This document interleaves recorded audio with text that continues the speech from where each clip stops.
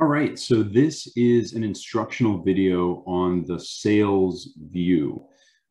So just like the management view, you've got two sections. So you've got a chart section and you've got a numbers section or a detail.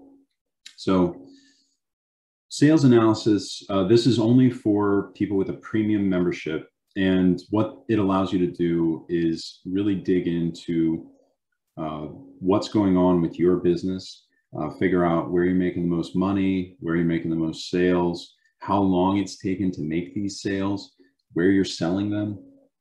Tons of information. And it can be really helpful for you, especially when you're going out and you're sourcing and trying to make decisions. So I'm going to just go top to bottom. So the first chart is a profit and sales detail. So there's two pieces of information, broadly speaking, that you're getting from this chart. One is gross profit and one is the number of sales. Okay, so your gross profit is these green bars and your count of sales is the white line. So if you use the y-axis over here, you see it's all dollar signs. That lines up with your gross profit. And then over here on this y-axis, there's no dollar signs. So that's the number of sales. So just to kind of orient yourself on the chart, that's where you need to look based on, which one of these chart elements you're looking at. And both of them share an x-axis looking at department, or you can also look at category or subcategory. So just big picture, looking at this reseller's sales, they sell mostly women's goods, both in terms of gross profit and in terms of the number of sales they're making. So if we want to dig in deeper and look by category instead of department, we can do that. And you'll see there's a whole bunch more categories and you can get more specific on where you're making your money. Shoes, tops. Shoes are more profitable because you're making more on them and selling less of them, but you sell a lot more tops and it's still making you a good bit of money. So that's helpful information to know. And then you can dig even deeper into the subcategories and start looking at which shoes are selling and making you the most money, which tops are selling and making you the most money.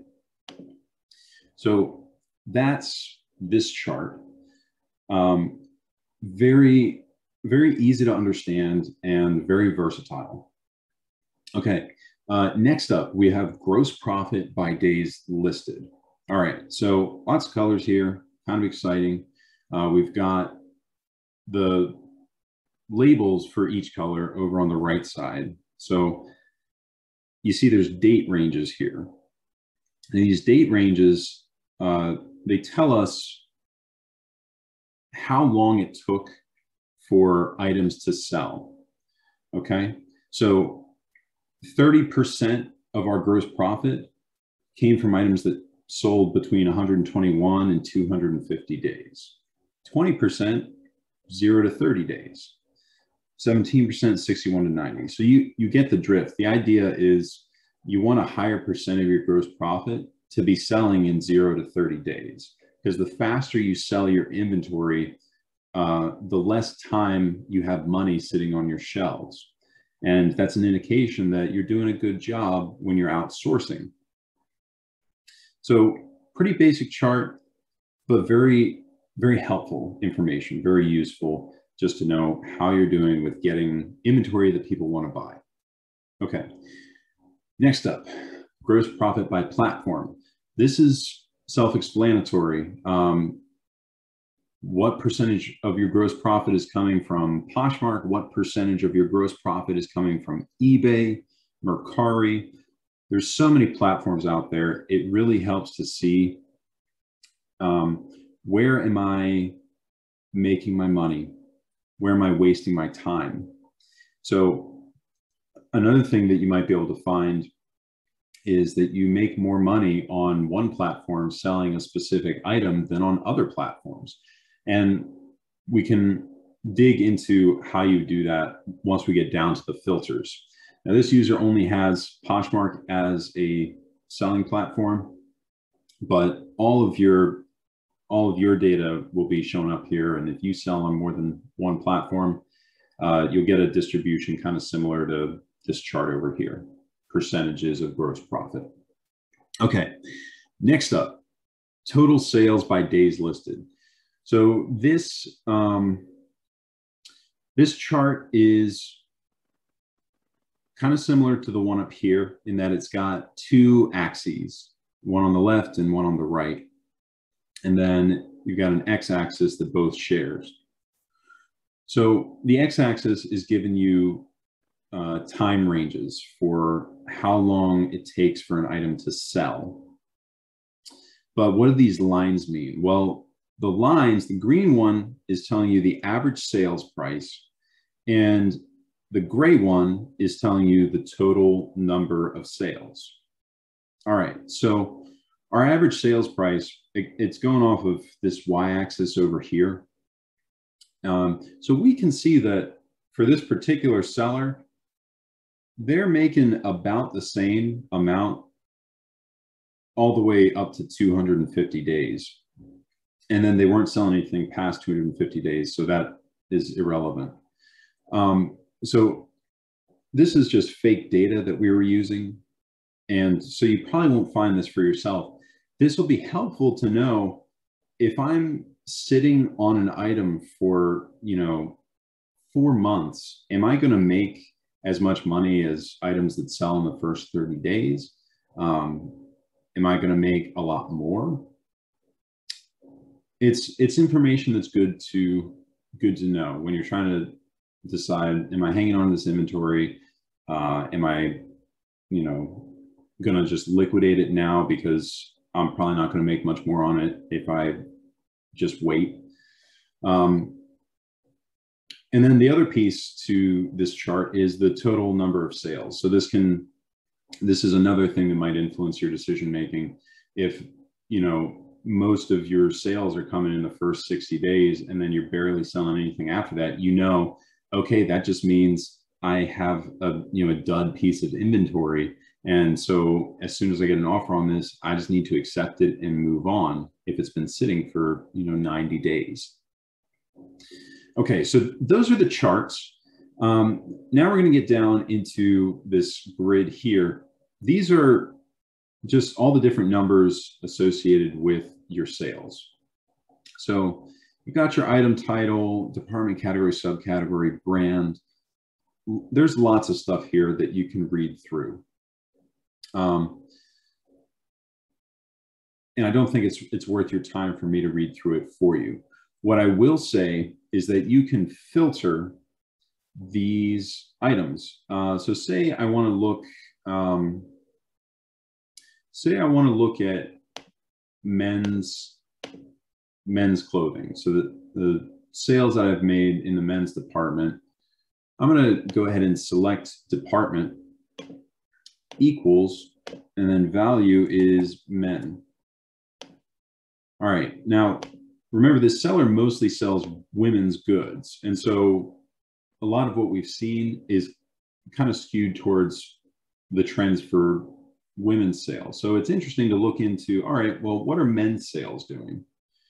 Obviously, our chart up here is now only showing men's in the department, but we can dig into the category and see that, all right, we're making most of our money on shoes and bags, and most of our sales are coming from shirts. Also, we can see we're really not making many sales at all in men's. But it's kind of interesting information. You're selling all these shirts and you're only making this much money, whereas you're selling, 9 shoes and making this much money, almost probably double what you're making on the shirts. So that's interesting information. It's good information for us to have.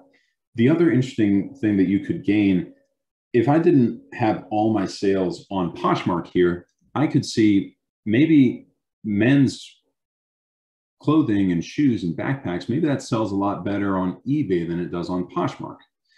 I don't know, but that would be something that's worth looking into for your business so that you can kind of try and prioritize where you're spending your time listing different items. Gross profit by days listed. Again, if you've narrowed it down to just men's goods, you could kind of see, how am I doing at sourcing men's goods? And you can keep trimming this down and trimming this down. So for example, maybe I just want to look at the sales date. So if I've sold men's goods, for the past 3 years, this information is probably not that relevant to me because it's a long period of time. And maybe I want to look at the most recent trend, or maybe I want to go back to last year, this time of year, and see what the trends were. All right, so one way that I can do this is by, I'm going to change this to May 1st of 2021 and influence my numbers that way. Now, in this particular example, nothing really changed. So probably most of our sales were after May 1st, but you get the idea. You can filter these sales and then look at the charts up here to just get a better sense for what's going on with your numbers, and then make decisions for your business based on those numbers. So this gives you a lot of tools, a lot of power at your fingertips to manage your business and to learn how to make more money, learn how to use your time more wisely. All right, so that's it for the sales view discussion. If you have questions, reach out to us. You can do it through support@myresellergenie.com. You can also go to our Facebook page. We have a Facebook page that's specifically geared towards support for the online My Reseller Genie. So reach out to us and we'll get back to you. All right, thanks so much. Have a great day.